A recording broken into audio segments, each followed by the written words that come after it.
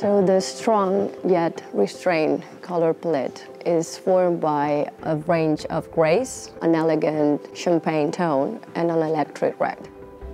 We wanted to keep it classy with a very neutral color palette and then add this red shade that was bringing everything to life. And why the red? Well, it was the common color between the Spanish and the Swiss flag, but we electrified it because of the new era of Hispano Suiza cars.